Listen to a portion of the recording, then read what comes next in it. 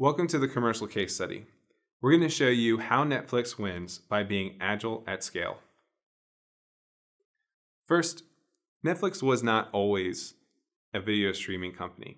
And in fact, in a keynote speech by its chief architect, Adrian Cockroft, Adrian talks about the challenges of moving from a company that delivers movies, delivers DVDs in the mail, to one that was actually delivering movies as a service online.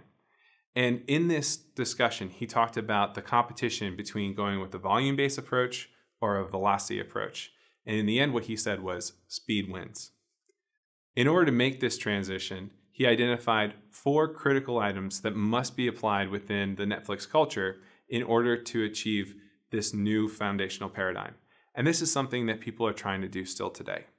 The first was a culture of innovation. This is the idea that as opportunities evolved, as new platforms were developed, that Netflix should be able to take advantage of them, to be able to jump into those opportunities to stay competitive. Second was about data and analytics. This is the idea that you need to be able to not just observe and orient, but to be able to understand what's going on within your system and then be able to make choices based on real data as a test-driven approach.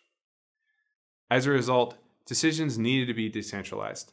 The system that they were developing was too complicated, and you need to be able to very quickly assign resources to the parts of the system as needed. With that quick realignment of resources, Netflix could become very scalable and meet the demands of a very rapidly growing user base. And finally, this also required a culture of responsibility and freedom. You were free to take action, you were free to make changes, but in the end, as a coder, if you built something and it had a bug, they were going to wake you up at 2 in the morning and have you fix it. So this idea of an agile self-service mechanism for deploying new code changes was critical.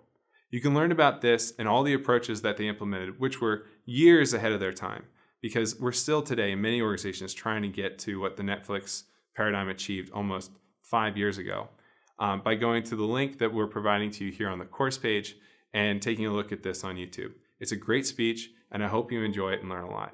Thanks a lot, and look forward to seeing you next time.